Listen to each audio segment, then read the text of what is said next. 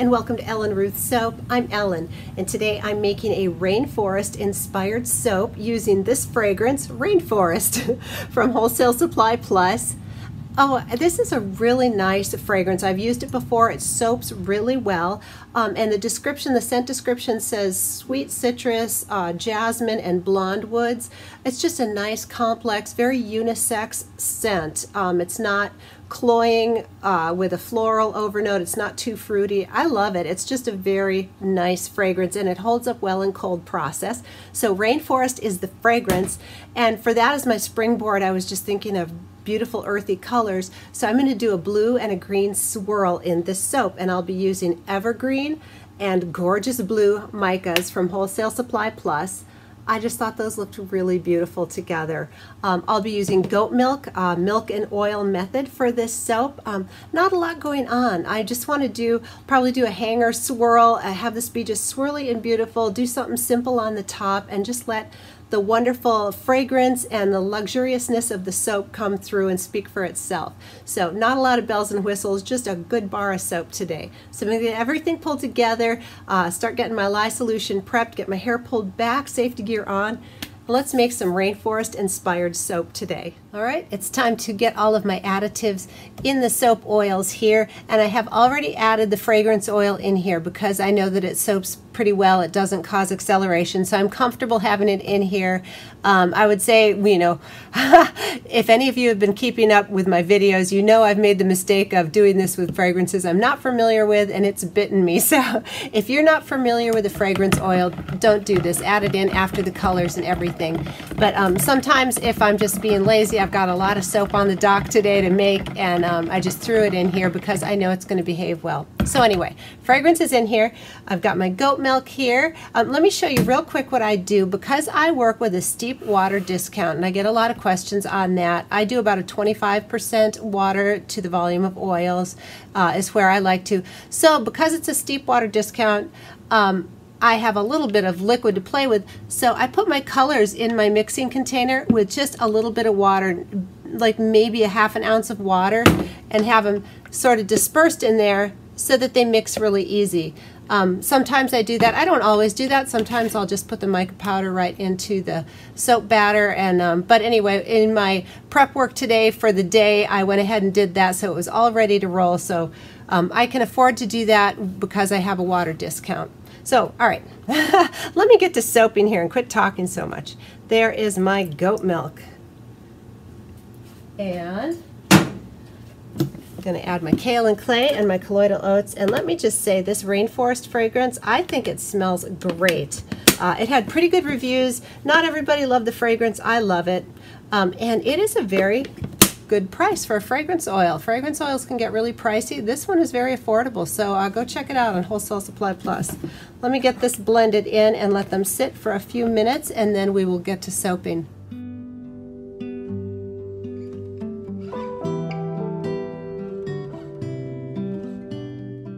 All right, I'm ready to get going with my lye solution, which has cane sugar dissolved in the distilled water.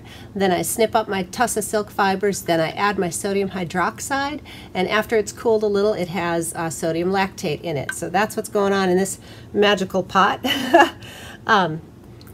And I will get this in here. I have decided, because the goat milk does turn kind of caramely, you'll never get, well, I shouldn't say never, you can, but most goat milk soaps will have an ivory sort of tinge to it. This fragrance color does say it discolors to a light tan, which isn't bad, but I've decided to put a little TD in the unmica'd portion just to keep the colors really bright. I really want that green and blue to stand out. So I'm just going to get this up to emulsion, and you'll watch it go from this sort of ivory color to a beige, and that's just the goat milk caramelizing in the lye solution, and it will bounce back lighter, but it does go through this sort of color morph, and you know, that's to be expected with the milk sugars and all that good stuff.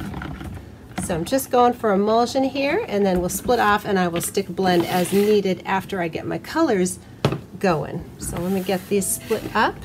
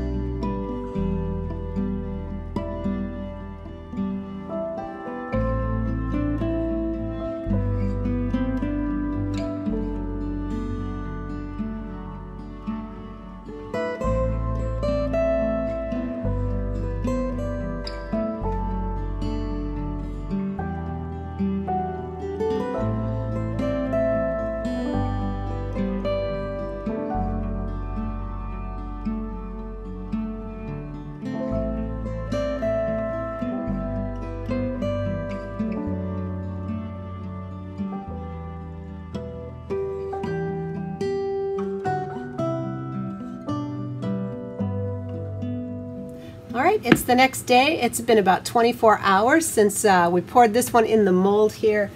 Oh, I'm tickled. It smells great. That top is awesome.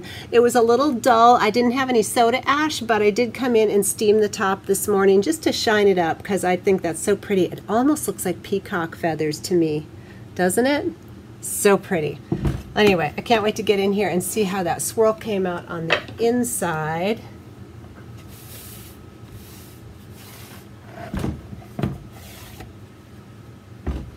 So fun. I love a hanger swirl. Well, I love in the pot swirls. Golly, you know me, I love it all. Soap making's just a blast for me. I just have fun every single time. And I'm really glad these colors seem to have come out really nice and vibrant. Very hopeful that the inside of this is going to be spectacular. So let's get in here and see what it looks like.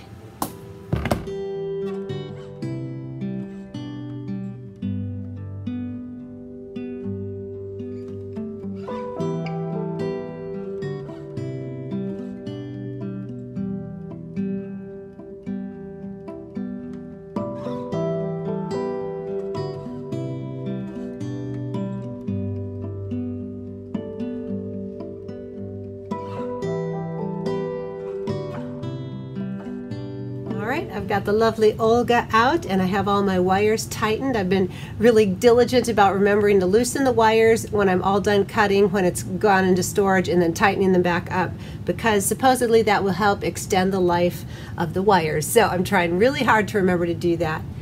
Oh, these are so pretty. I'm tickled with that top. Let's get in here. Can't wait to see this swirl. And again, this fragrance did get mixed reviews on Wholesale Supplies Plus, but I'm finding it really, really nice. My husband thought it smelled fantastic. Ooh, that's pretty. That's my little end piece. Let's get in here. And again, this fragrance oil is a very affordable fragrance oil. All right, let's try it. That way. Oh, here, let's go this way. Wow, look at those swirls, those tiny little ones. What is that? Is that an orchid? Is that an alien? What do you see? Ooh, ooh. Okay, look, look. I see eyeballs here and nostrils, like a bullhead or something. What do you see? Anyway, sorry, I'm a little too into that, aren't I? I think these swirls are gorgeous. Let's keep looking. All right, let's get our next set out here. And there's the side, and let's open up. Ooh, another pretty one. Look at those swirls, y'all. Loving that, and that evergreen color is really beautiful. It has a blue tinge to it, that green color, but I think it's spectacular. Really loving it. All right.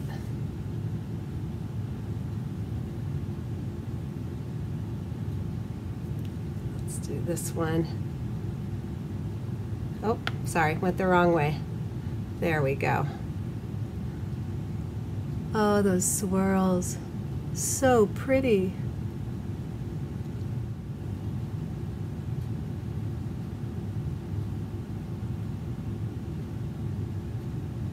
That looks like a butterfly wing to me.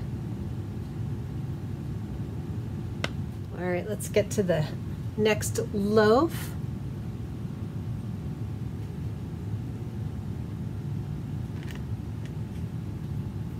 And again, these end pieces go in my soap end bundles, and then I make little free samples that go out with every single order that I ship. Gets a free soap sample in it. So that's what I do with the, you know, odd bits and pieces on the ends.